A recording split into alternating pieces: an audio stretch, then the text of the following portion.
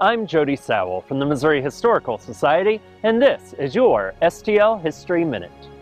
Women in the United States won the right to vote in 1920, but one St. Louis activist said she already had that right decades earlier.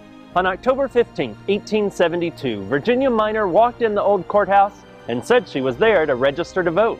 When she was denied, she took her case to court.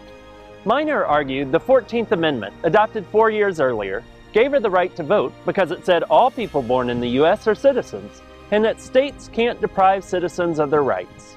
Minor said depriving her the right to vote was, therefore, unconstitutional.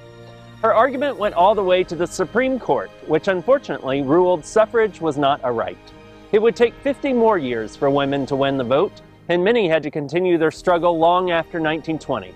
But Minor's story is a reminder that victories often begin by fighting unwinnable battles.